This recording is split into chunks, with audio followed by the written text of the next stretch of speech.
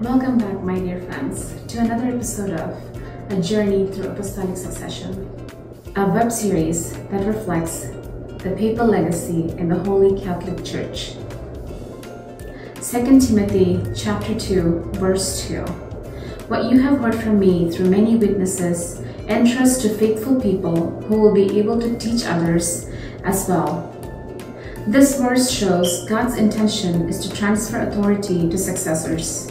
Here, Paul to Timothy to third to fourth generation. It goes beyond the depth of the apostles. Today, it's about our 183rd Pope in Apostolic Succession. That is Pope Clement IV. He was the last man to hold the position for several years due to infighting among the cardinals. The papacy of Pope Clement IV began on February 5th, 1265. His papacy ended when Clement IV passed away. Gregory X succeeded him as Pope more than 3 years later. Next, let's hear about a few facts. He was born in the Kingdom of France and was known as Guy Fawkes. He was a famous lawyer and a layman. He was the father of 2 children before entering the church upon the death of his wife. After his wife's death, he became a priest and rose rapidly to become Bishop of Les Pouilles, Archbishop of Narbonne, and cardinalbishop of Sabina. In 1265, even though he tried to refuse, he was elected Pope and took the name Clement IV. Papacy. During his papacy, Clement IV became a patron of literature while overseeing some of the feuds around Rome.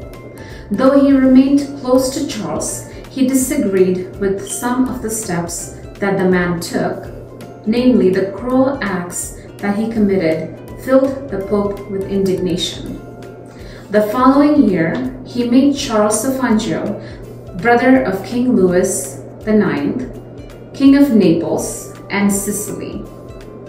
Charles's victories over Manfred and Conradin ended the Hohenstaufen line, which had once plagued so many popes. Clement lived in Perugia and Viterbo because the Romans were hostile to the papacy. Pope Clement centralized papal authority by decreeing that the jurisdiction over all appointments to Western benefices belonged to Rome. Pope Clement aided the Spanish in their battles with the Moors and corresponded with Michael VIII Palaeologus about reuniting the Western and Eastern churches.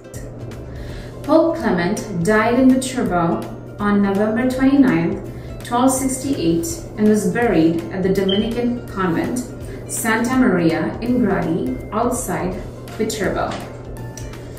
The period following his death is known as the Interregnum. This period lasted for 3 years and left the church without a pope as the cardinals could not reach a majority decision. Thank you all for listening, and as always, please stay tuned for our next episode. Please like, share, and spread the word to everyone around you, for Christ and for the church. God bless you all.